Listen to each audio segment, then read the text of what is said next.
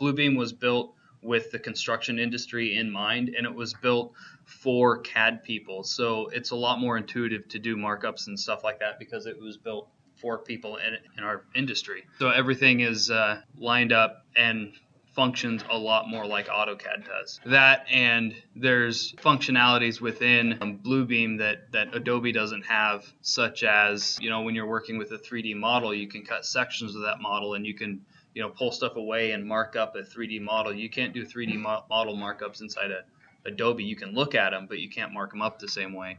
There's also spaces, where you can identify a space and then you can filter by space and put, see what markups are in what spaces, and there's different stuff like that. But the biggest benefit to Bluebeam is the Studio.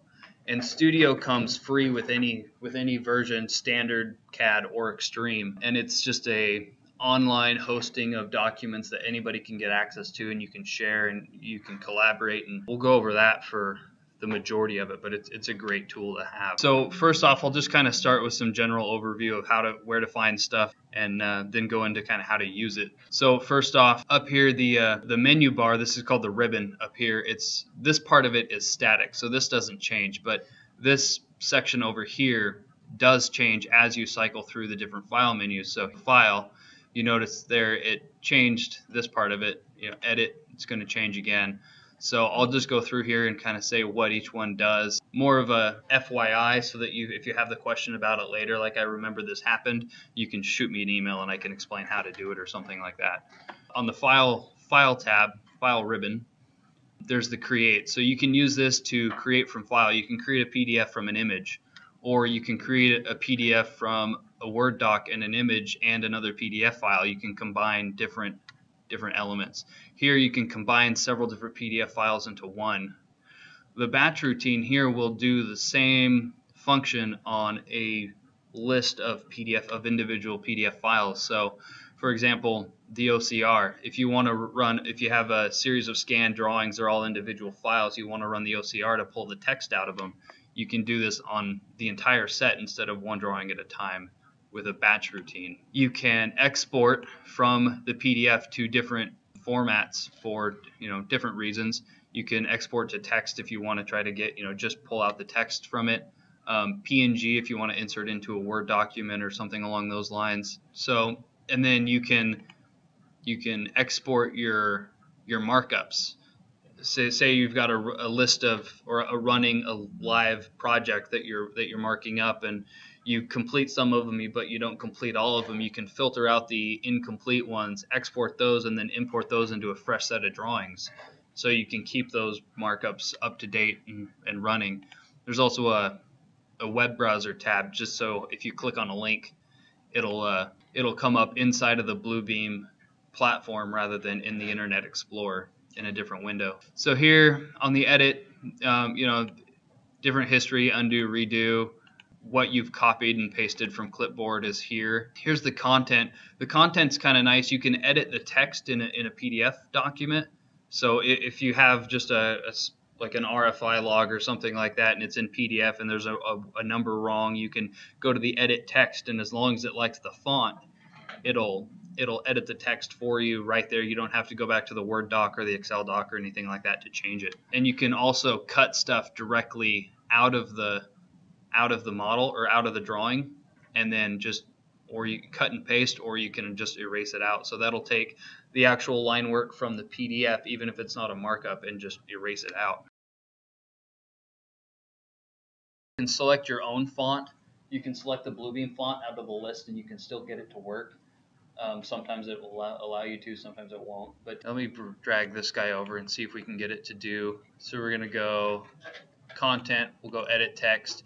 And so this was done, if you look over here, so this is using Arial Narrow, but is it going to let me do it? So yeah, it will allow me to do, see here it changed it over here to Calibri. So if you go back to this list and select Arial Narrow, or Arial or Veranda, let's look for the one you like right here. So you should be able to add that text in there.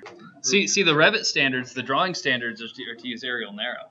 So content, so select, there's also different selection tools. So you can select text in the document. Let me come back to this guy.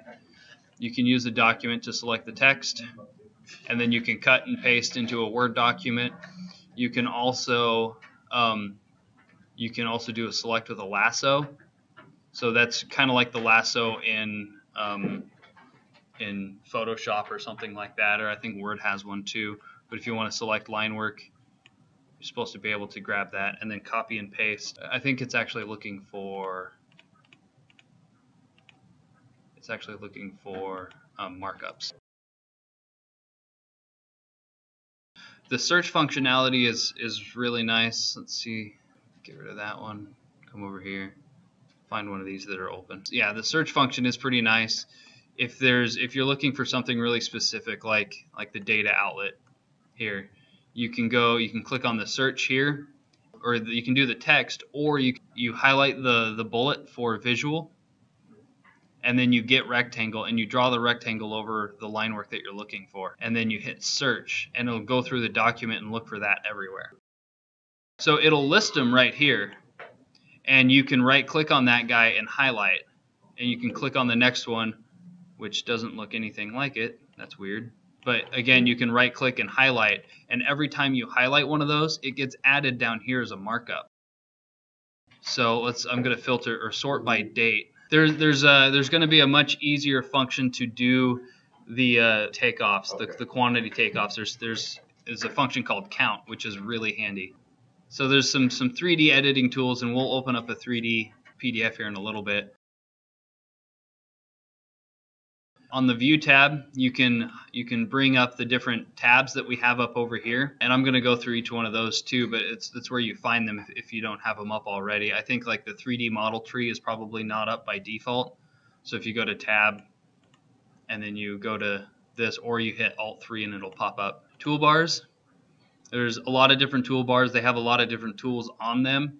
I ended up making my own because there's only a very specific set of tools that I like to use. So I made one toolbar that had them all. You can make your own toolbars by going into Customize from the toolbar menu down at the bottom, and then you add your own toolbar over here on the top right.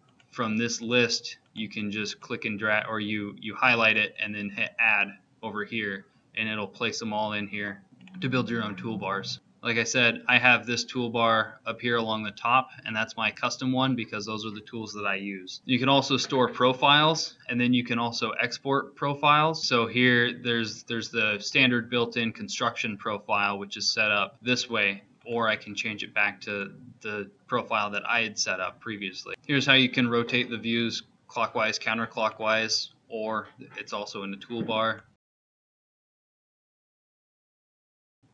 Different navigation options. So the navigation varies.